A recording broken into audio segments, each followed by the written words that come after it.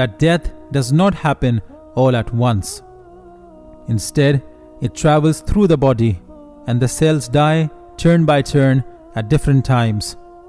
That is why the cells of the nails and the hair keep on growing for several hours after a person has been declared dead by the doctors.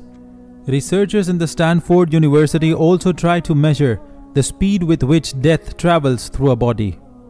That is, what is the speed of the soul as it travels through the body and finally leaves the head? According to the results, death travels through the body at a speed of 2 meters per hour. This means that 1 meter length of the body dies in a period of 1 hour.